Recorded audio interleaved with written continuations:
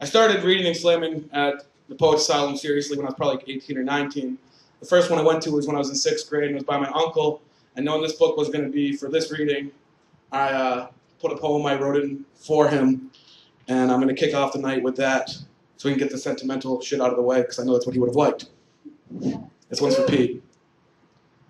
Speaking from the comfort of the pocket, the warm home you shot me into with skill and a keen eye, a talent for observation.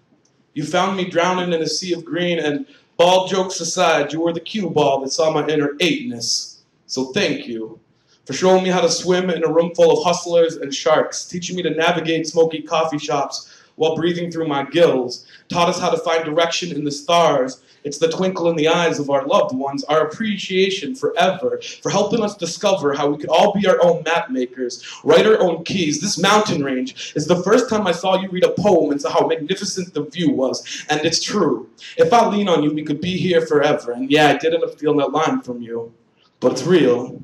We could rest our weight forever on your memory, so from all of us, this family of brilliant spheres, dancing like a giddy rainbow, celebrating the life of a brilliant player.